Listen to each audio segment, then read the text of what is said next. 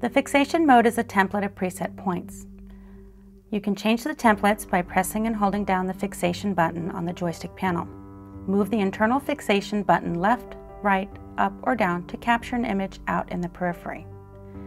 There are several different fixation modes to consider with any given patient.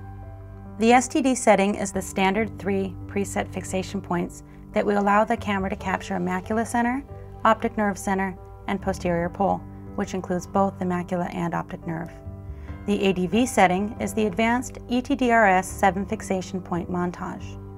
The CUS setting allows you to set customized fixation points where you can create a custom template based on the patient's eyes. The PRO mode is the professional fixation mode, which allows you to move the internal fixation light to up to 70 different points. The EXT mode activates the external red fixation light.